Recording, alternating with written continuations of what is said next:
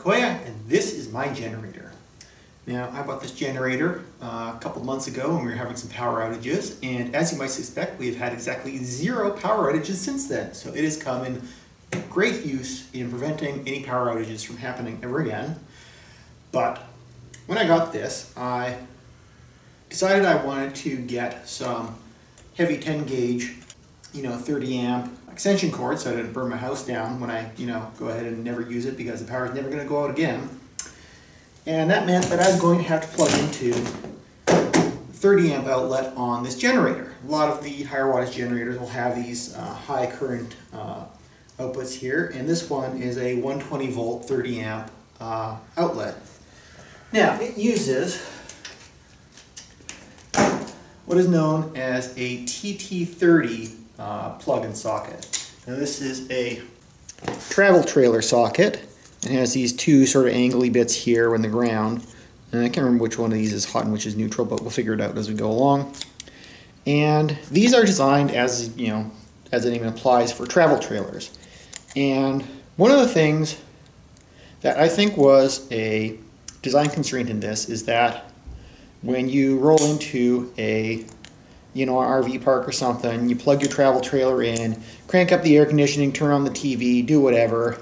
You have your fun for your weekend, your long weekend, you roll away, you forget to unplug this thing. So these come out really, really easily. It's like you plug it in, and it feels sort of secure, but honestly, just the weight of the cord will often cause it to start to pull out and remove itself. Now, it comes out without damage, which is great for the RV park operator and your travel trailer, but it's not so great when it's like a generator and I'm trying to keep my fridge frozen. So, that's not great.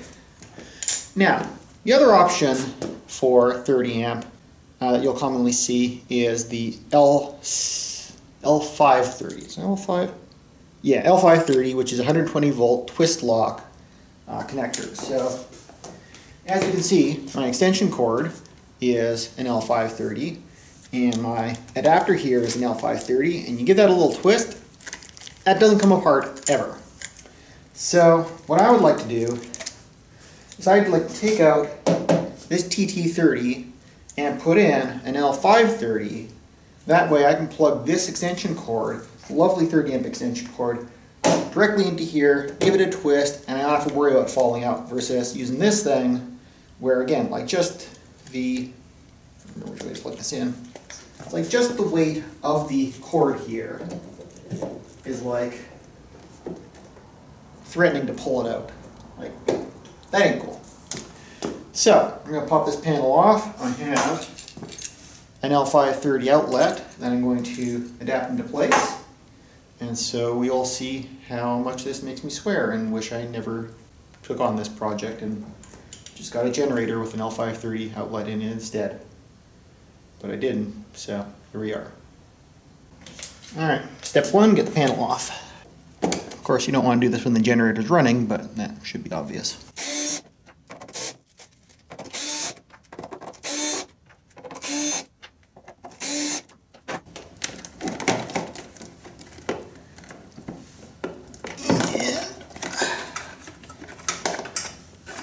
They don't give you a lot of extra wire in here, so it's a little bit tight. Alright, we are into the back of this, sort of. This is going to be a bit of an adventure trying to actually do this without cursing yourselves to death, but we'll see how it goes. Now, needless to say, if you are at all uncomfortable with electrocuting yourself or setting yourself on fire, you probably shouldn't do this modification, and you should just get the right generator in the first place. Which, for some reason, I had difficulty saying because it's Saturday and it's the first day of a vacation for me. In my brain, I left that at work. But, luckily, I'm still partially here. And I'm actually going to take a peek under here to see if I can get a little more slack on these wires. I'll be right back.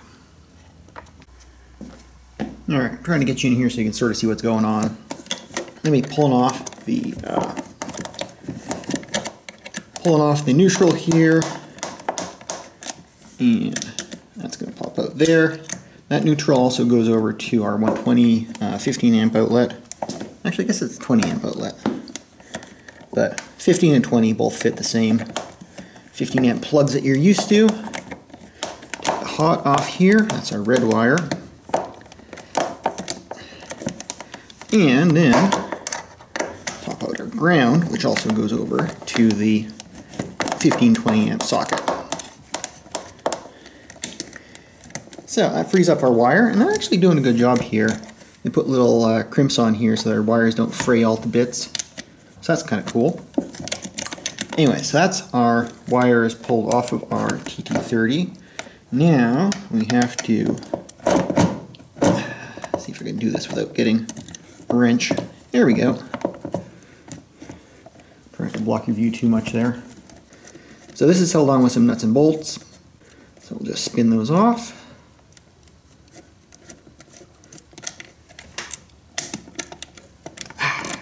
Like so. And I will take the other three off and be back in a second. Okay, so we have successfully extracted our TT-30 outlet.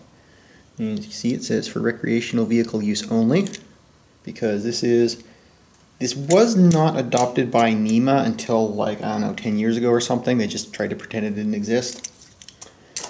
So we're going to replace it with our L5-30, as we said. And as you'll notice, the L5-30 has a much smaller diameter. So if I were to stick that in here, see that? If I were to stick that in here, you know, there's like room to poke your fingers or a screwdriver or whatever in the side there. You know, you don't want that. So what I'm going to do is I'm going to use a wall plate that I'm going to mount up behind there. I'm going to have to apparently cut off the top and bottom of that, which is fine. I'm going to mount that wall plate in behind there so that I can then mount the outlet to there, and then I will have, you know, a nice sort of brushed metal trim around my outlet. Now, there are a bunch of different sizes of these, and some of them are like really hard to tell the difference. For a L5-30, you want a 1.6 inch diameter. There are other ones, I think I have one here, give me a sec. Yep, here it is. So this is the one I accidentally bought at first. This is a 1.405, so you can see 1.405, roughly speaking. This is actually the same diameter that or built for the same diameter that the regular 15 amp outlets are for. So if you have a box where you want to put like a single 15 amp 120 volt or whatever, they'll come with a full circle instead of like having the flat tops on here, and you'll put it in one of these. But this does not fit the L5-30. You can see that's slightly larger. So this one, I tried to return it. They just gave me my money back and told me not to return it. So if I ever install a single outlet, whatever. Anyways, the one you want is the 1.6. So that is slightly larger. You can see it'd be much too large for like a single 15 amp. So I'm going to do some measuring, calipers here, figure out what the bolt pattern is here. I'm going to transfer that over to here. I'm going to make sure I trim off the top and bottom so they're not sticking out. I can actually fit the panel back in. And yeah, I will come back when I start marking this out. Alright, so this pattern here is, what was it? It's 48 vertical. So 48, and for whatever reason it's 50 horizontal. And so what I need to do is I need to reproduce that pattern here. So this is 71, I want to say, millimeter, you know, give or take. Obviously it's a rough stamping, so it's not going to be perfect, but 71 wide. So 71 minus 50 is equal to 21 divided by 2. That is going to be 10.5 in from the edge. So go down to 10 and we add 1/2. And then that's going to be our measurement in from the edge that we're going to scribe once we put our, you know, top-notch dicom on here. Trying to turn our hands blue while we're doing this. eyeball that. Yeah, it's about in the right place, so it should be good. We're at 10.5, we're going to lock that. And now we're just going to do a quick and dirty scribe. And yeah, I know I shouldn't do this with calipers, but I mean, these are $10 calipers, who cares? Do it on both sides. I think you can see that, possibly, if the reflection isn't too much. Trust me, it's in there. And do it over here. And now remember, these are only going to be clearance holes, so it's not a big deal. You have like a nut and bolt on the back side. So anyways, time to do the height. That was going to be 48. And so this entire thing is, so that's going to be 115.4 in millimeters. So 115.4 minus 48 for vertical, 2 is 3.7. 30, let's say 1, 2, 3.7. And here, and go here, and do our cross mark there, cross there, and cross there. Now, unlock this again, go to 48, which is right there. Double check our measurement. You can see that is 48, about as close as I care for it to be. Check on this side. I mean, I'm off by a little bit, but again, these are clearance holes. Go out to 50. Check this. This one's probably going to be off a little bit more because I fudged one of the numbers, which that's pretty damn close. I'm happy with that. So, luckily for me, this actually lands right in the inside of this curve on a flat spot. So, as soon as I get my punch and punch this in here, I should be able to drill through it relatively easily. Check what my clearance hole size is going to be on these nuts and bolts. They're probably an M something. These are M4, so a 4mm drill, which I don't have. I'll use one of my number drills for that. We'll do just fine. So, I'm going to grab a few tools and we will drill some holes. Alright, so my decimal chart says a number 22 is going to be about 5 thou under, which is fine because these holes are probably going to get walled out a bit as I drill them freehand. And as we can see here, my number 22, assuming that's not completely blown out, is, you know, just a little bit under 4mm. So this is going to be fine. I'm going to use that drill for it. I'm going to use my other one. Might use my other drill. We'll see. Anyway, first things first, we want to go in and we want to punch these so that we're not drifting too far off. And again, don't have to be super accurate here. Just kind of want to, you know, get in the ballpark. This isn't highly precise machining. This is just bodging things together.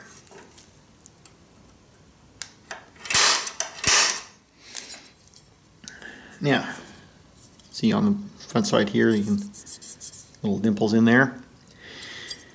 Now this is stainless, and so it's going to drill like a bitch. I might actually start with a smaller drill just to poke through it first. Just because drilling like all 4mm through at once might be a pain in the ass, so. Truck going by outside, ignore that. So I'll grab that drill and we will clamp this at the edge of my bench so it doesn't drill holes in my bench, and we'll drill.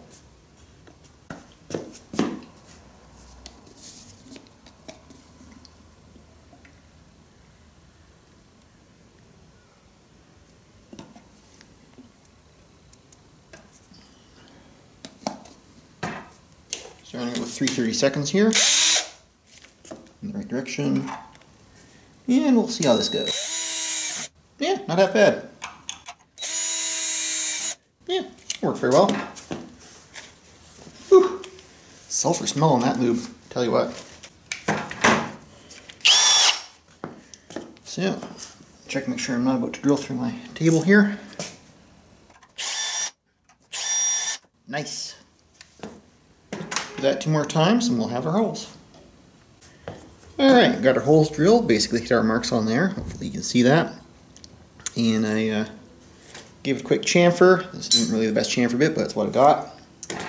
So next thing I need to do is I need to chop off the ends of these, and I have a portaband I'm going to use for that, and hopefully that's not going to turn into a complete disaster. And then I will be able to also use a portaband to cut these off, and in fact, I might actually cut them off together, I'm not sure. So then I could just slice them once and be done with it. Might not be a worse idea. Anyways, the idea is I'm going to mount this in here with the faceplate screws, and then this will, as a unit, go into there. So, into there. Just in case you're not quite keeping up with things. And actually, while I'm thinking of it, match this up here, and you can't really probably see that that's matching up, but it is. You've got 1, 2, 3, 4 holes, all basically lined up perfectly. That's a good thing. I don't have to buy a second one of these. So I'm going to grab my portaband and mark out where I want to cut this. And yeah, I think I'll cut them together probably. And then we'll see how much of a disaster that turns out to be. All right, this took a little bit of figuring to get the right angle figured out for this. I sort of need to be able to see what I'm doing and also hold this steady and hopefully get a shot for the camera. And if I had, you know, a metal cutting bandsaw that I could, I was going to run into that. God dang it. One sec. As I was saying, if I had a metal cutting bandsaw cable instead of just the portaband, I would definitely be using that for this. I'm probably going to get like one of those stand-up little swag off-road stands for this eventually, but I don't have one right now, so we work with what we got. So I'm sighting down the back side where I've drawn a line here, and luckily this isn't really crucial, but I'd like to get it basically down the line. God, that's an ugly cut, and loud too. So unfortunately the base plate of the bandsaw was rubbing up against the outlet, and so this was just flapping in the breeze, which is why it was horrifically loud. You know, it roughly did the job. The cut is terrible, but I will be able to give it a quick sanding, take the burrs off, and it just sliced right through my sandpaper. Great. Yeah. You'll never see this part. It's fine. Occurred to me it maybe make more sense to use a file for this. Yeah, just gonna clean up for a bit. Alright, so that's both sides cut down. Luckily these don't need to be straight lines. We'll just, you know, pretend that, we'll pretend they're straighter than they ended up being. But, I mean, this is all gonna be behind the panel, which is right here. So, as you can see, once it's behind here, it will sit exactly there, and it will look flawless. I love it. So, what I'm going to do is I'm going to put the nuts and bolts in here, but I'll bring you in for a closer look. Alright, hopefully that view is not too bad. So, we want to get these nuts through and get the bolts through the holes, get the nuts on the bolts. And then once this is done, we can get the wires on the back side. And I need to make sure that that nut is actually underneath the, there we go. So the side of the nut was about to interfere with the body of the outlet, but we're fine now. This one I think I have a little bit more room to spare. Possibly. Actually, maybe not. I'll have to back that off and make sure the nut is below it. Which is fine, there's plenty of room underneath here. Fortunately, you can't really see that on the screen, but you know, tight bores in here. If I could like actually pull this forward properly, I'd show you what's happening, but I cannot. Woe is me. Alright, these ones are going to have to come up from the bottom. So, Trying to get in here without completely destroying everything I love. Hello, are we going to go through? Okay, here we go. And I can't see a thing in here because it's too dark. Oh, there it is. I think I got it. I got it. Nice. Alright. That's looking beautiful. And I just need one more. And this one shouldn't be too hard. Possibly.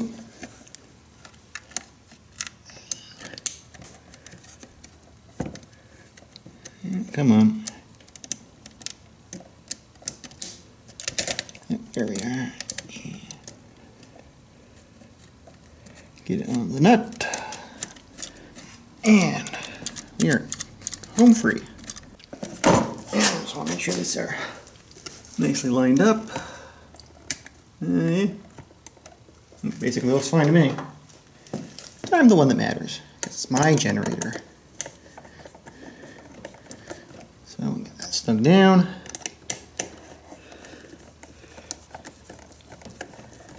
That's snug down. Yeah, this one's snug down. Hopefully that's not just spinning in the back. It is fine. Nice. Yeah, it's actually nicely made. They used flared nuts on here with a little grippy texture and everything. So it goes in nice and easy. All right. So I'm going to need the ground wires to go into the ground screw. Alright, there we are. That backed out a little bit. So, you got two grounds. Let's unwind from there. So one of them is from the chassis, and the other one is going to the 15 amp outlet. So, we'll slide those in there. And then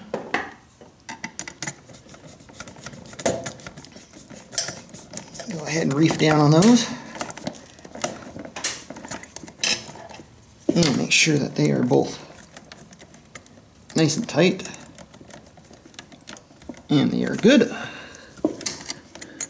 Slip the hot wire into the hot screw. So that demo better be the hot screw.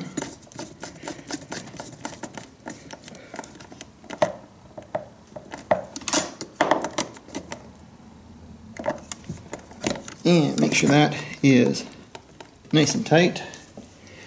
Now the tricky one is going to be to get the neutrals to the neutral screw. That's sort of tucked away in the back bottom here. So I might need to struggle with this for a minute, but we'll see. Alright, it feels like that one's in. And I'm kind of tempted to pull this one back out of the zip ties here. I think I can squish the zip tie back a little bit. Let me see. Get a little bit more slack here. These are in slightly different places than they were before. And I'm going to have to cut that zip tie light. Hopefully I can just bend this down and get this one in first, I think. Alright, got that one in, and then this one just slides right in nice and easy, I hope. Okay, yeah, those two are in. And what I'm going to do is I'm going to screw this down from the back side. I hope. Let me grab this one. This is like the worst angle it could possibly be. Like, oh, I got it. I'm completely blind on it.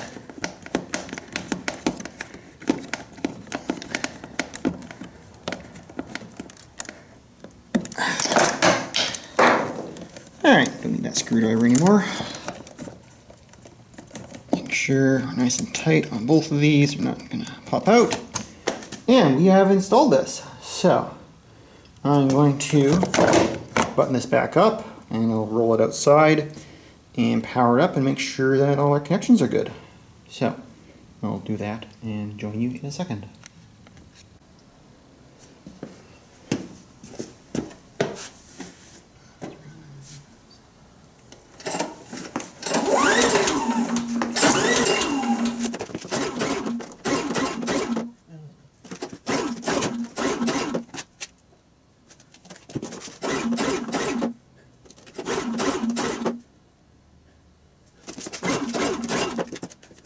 I think this might be out of gas.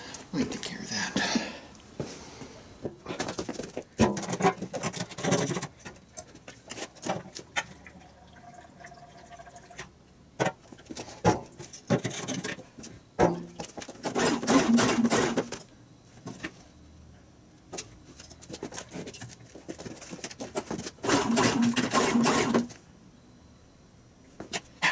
Over.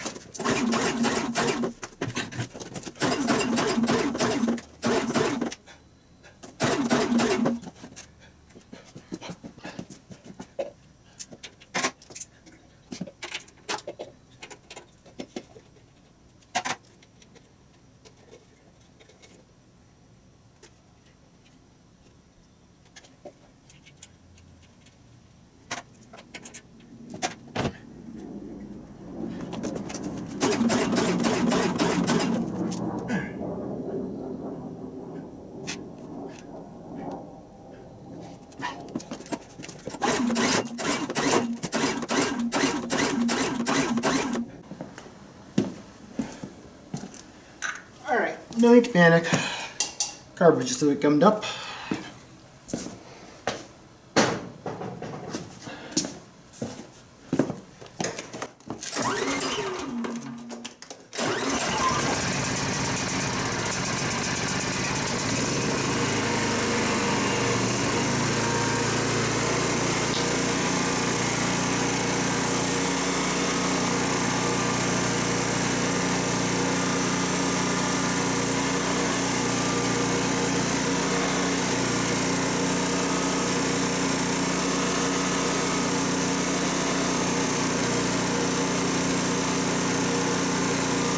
So, there we have it. I now have a twist lock on my generator, which isn't going to unplug unless I twist it. So, there we go, unless I twist it. So, I can take this nice 10 gauge extension cord, plug whatever I want into it, and I don't have to worry about, cooking the 20 amp circuit. I can get all 30 amps out of this generator. So, hope you enjoy watching this video, and I will see you on the next one.